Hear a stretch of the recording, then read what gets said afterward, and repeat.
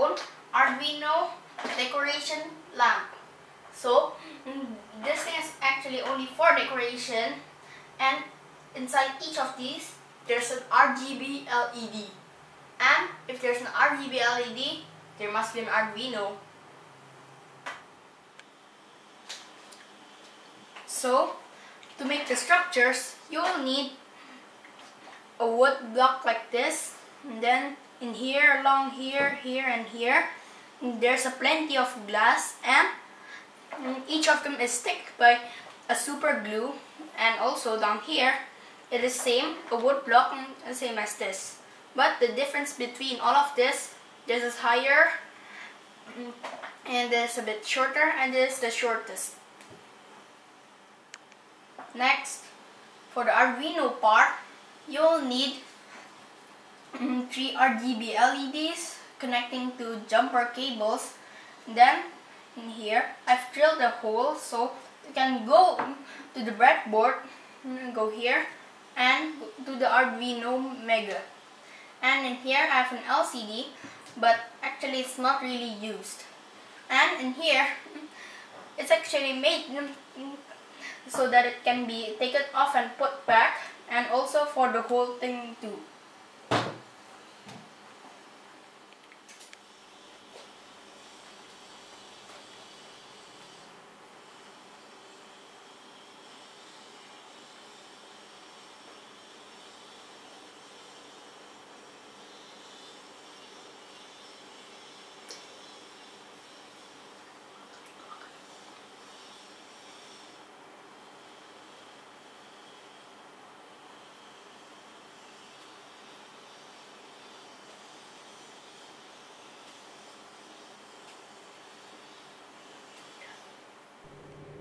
So before you make the structure, you'll need to make the 3D file of this first, which is some kind of this. So we're gonna see around. So okay, let's just hide it first. And in here, these are the wood blocks, and I give it a texture, and the textures, well, I download it from Google. And these things are the glass, and inside each of these things, okay, let's just hide them all. Okay, inside each of those things there's actually spheres with different colors, red, green and blue, representing the RGB LED. So I put it inside just to make it look nicer, and from the outside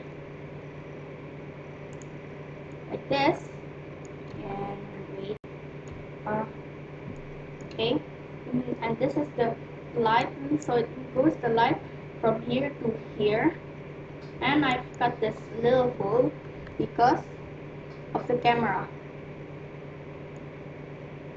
And I also already render it, and as a picture from the camera view like this, with all of the scene like this result. So it is really glass shiny like that, and it's got the colors emission from each of those. Lastly, for the program, the whole thing here is used to define the pin numbers with the colors. So each RGB has 3 pins, so there will be 3 times 3 pins, which is 9, and this is the first RGB, second and third, and you gotta pin mode and set up them all.